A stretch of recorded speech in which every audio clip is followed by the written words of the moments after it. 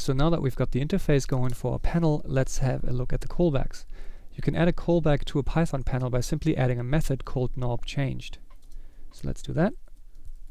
Knob_changed with a capital C, and the first argument will be the panel itself, and the second argument will be its knob, or the knob that is being changed by the user. So as a quick test, I usually just print the knob's name to make sure everything's going the way I want it to go, and run the code and bring up a new instance of that panel. And now with this callback in place, any knob_changed event will print the respective knob's name. So we get nodes here, we get update here, replace here. If I change the search for knob and change focus away, we get its name here, and the same for the replace string. So obviously those callbacks now need to do something useful. So let's have a look at an external file that I'm using to do the actual work for us. And that's this guy here. This is actually based on the default search replace Python script that comes with Nuke. So if you look into your Nuke scripts directory in the install directory, you will find a file called search_replace.py, and that will look very similar to this stuff here. The only thing I've done is I've removed the old panel code and made this function simply return the node matches and the knob matches, so we can then work with it. So we have this guy just do all the work for us and take it from there. So in my case, this lives in an external module called ohumisc. So let me import that at the top of my code. And now I also want to bring in a little bit of code that will use that external function to help me control this found knob.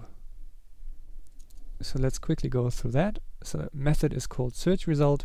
The first user argument it takes is the string, so that will be the value of this knob. And the second argument it takes is the list of nodes we want to operate on, so that will be either selected or all. It then extracts the node matches and the knob matches from the file we just looked at by giving it the respective arguments here and here. It then creates a list of node names, which is then used in a bit of string formatting here, along with the actual amount of nodes that were found in the match. And then it assigns that new string that it created to that info knob of ours. So this formatted string will then show up in the middle here. And once it's done with that, it will actually return the knob matches to us, so we can then perform the actual replacing action. So with all this in place, let's go ahead and replace the print test here and actually make this do something useful. So the first thing I want to do to simplify something that will come up in a second is I'll create a dictionary for either the selected nodes or the all nodes option. You'll see in a second why. So I'm going to call this src nodes. Let's make that N a capital N. So that's for source nodes, and the dictionary will have a key for each of those two items in the drop-down list. So the first key will be all, and if the user chooses all, we will return nuke.allNodes. And if the user chooses selected, we want to get nuke.selectedNodes. Cool, okay. But we don't want this to happen all the time when just any knob is changed, and also the subsequent code shouldn't be run every time when just any knob is changed. We only want this to run when a certain set of knobs is changed. And that set will be self.nodesChoice. So that's our drop-down list here. And also self.searchStr. And also self.update. So I've put those three knobs into a tuple. You can also put them into a list, same difference in this case. And that's this knob here, and the update button. So I can now control the callback that is supposed to happen only for those three things, and nothing's going to happen for the other knobs.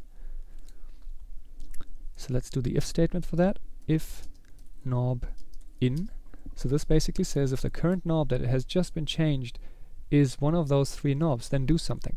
And that something is create this dictionary, and then finally use the method we created above by going self.searchResult, and the search result function needs the search string first, which is the value of our self.search_str knob.